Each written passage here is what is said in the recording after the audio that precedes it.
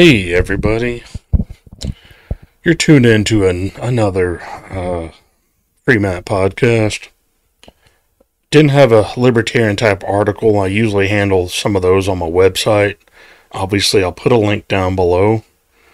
I have been working on getting new tags. It usually will say reblog. It's usually libertarian-esque adjacent articles about various things. I did want to tell you that I did have an idea for a video today, and it was another defending the undefendable. This time, it was a much maligned Hollywood actor. This man's name is James Franco.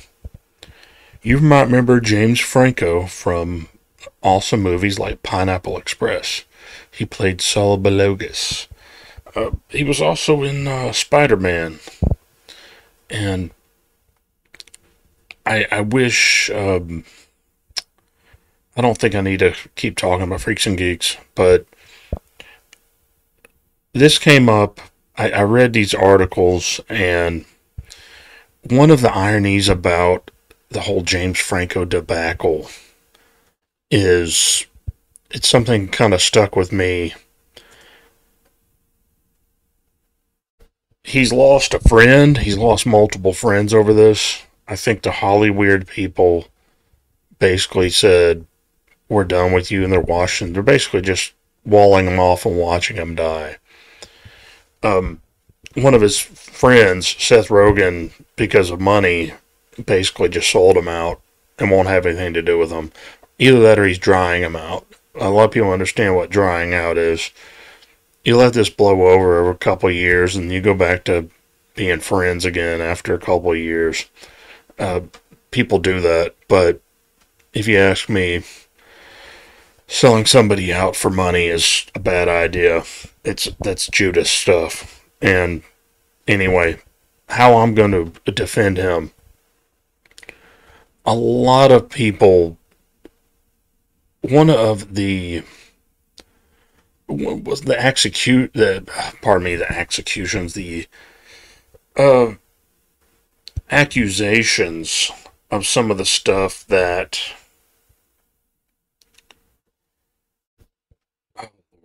when it came to his acting school,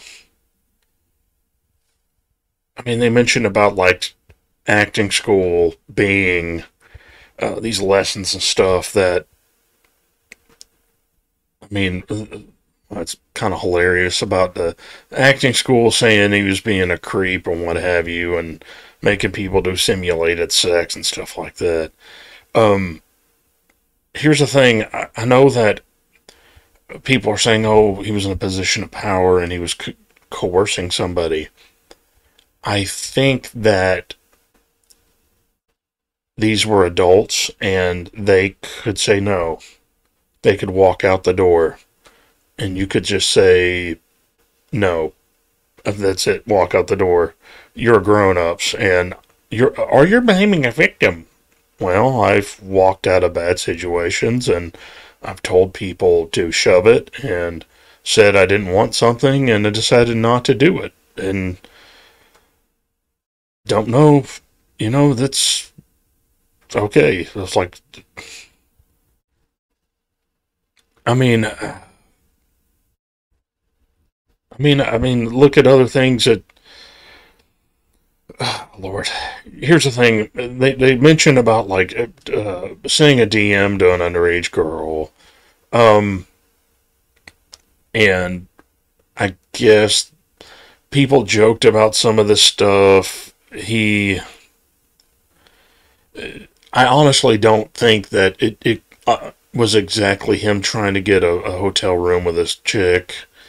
It might have been one time trying to be nice and get people. We overlook things, say, oh, it's creepy. He might have been creepy before, but he wasn't breaking laws. And I don't make a habit of this. I draw a hard line at things, and I tell folks blatantly, I draw a hard line. Other people don't. they tiptoe and they toy. If you want to say anything, it was off. It was completely off key to text underage girls.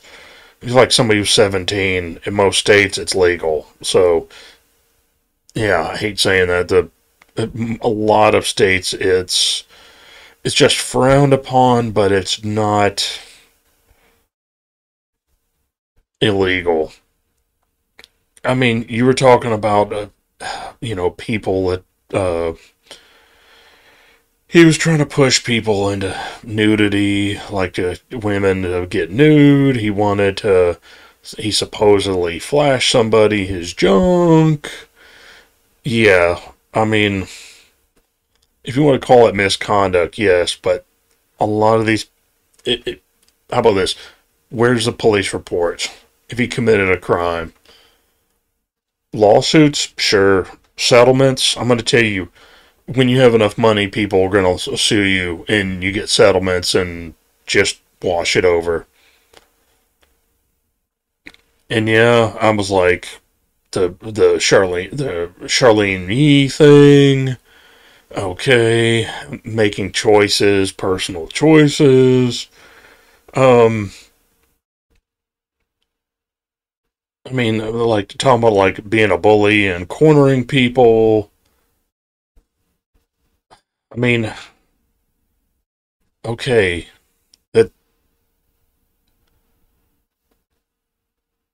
I mean, yeah.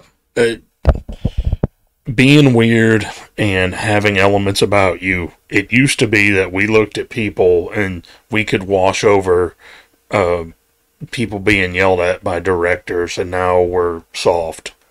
And if anybody needed to grab him and just talk to him about his behavior, and now he doesn't have friends. He was sold out by Seth Rogen. I'm not saying that he is some angel.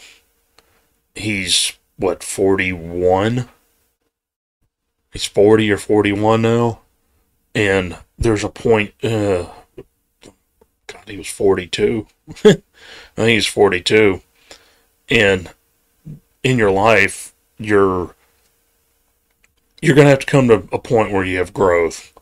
And yeah, he's probably been enabled by money and people pat him on the back, but what he really needed was somebody to grab him and say, there's a point where your stupid behavior is going to screw you. Well, he's gotten screwed, but in a man's life, he needs friends, and the one or two people that were his friends are basically acting like he doesn't exist. And you would ask, you're like, that's out of the concern of what these people are saying. And I mean, look, the weird part of it is he needs a confidant. He needs to get, let's say like counseling, but like a person he could lean on and knock heads with and talk. And he doesn't have that. He had enablers, and now I mean, did he like matters of the flesh? Yeah. And when you're in a position of power and money, you get that way. There's certain things about you. The same reason you could take people from, say, the sticks and good God living people and give them an ideology and let them run a concentration camp. And he was a little guy who got moved into this, and he understands power. He probably loves sex with women. He likes matters of the flesh. I'm not defending bad behavior, but maybe I should defend James Franco as a man in a state of development, and he didn't have anybody behind him who was healthy that was pushing him into the proper stage the rest of his life. Manhood. Not manhood as in like having your balls drop. I meant like manhood as in growing up. And that's something I wish people would think about. A lot of these little penny-ante things he's been accused of, it's nothing. I know nobody wants to say that, but he he's just a different kind of cat. And you know what? I encourage people to work with James Franco again. It okay. I was like, make hay. I I thought he was funny. I think he had the ability to be creative, and being a fair weather friend doesn't help. And as a person who's had friends disappear in life, and people who would bullshit me in front of my face, I'll tell you up front, they're fair weather friends aren't useful. And I know how it feels to be on the ropes. Being different, just being different and having people smile in your face and do that little chintzy look there. And the irony is, we all got to get on with our life, but I'm not going to dime that dude out. I might want to encourage you guys to not do that to people you call friends, especially after there's no criminal reports. There's one lawsuit that was settled, which happens in Hollyweird.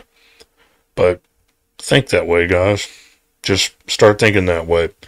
Defend the undefendable. A man on the edge. And I always tell people, a man on the edge is a man closer to the edge of darkness. And the darker you go, the worse it can get. Alright, don't dime out your friends. That's basically what happened. Now, please have a good week.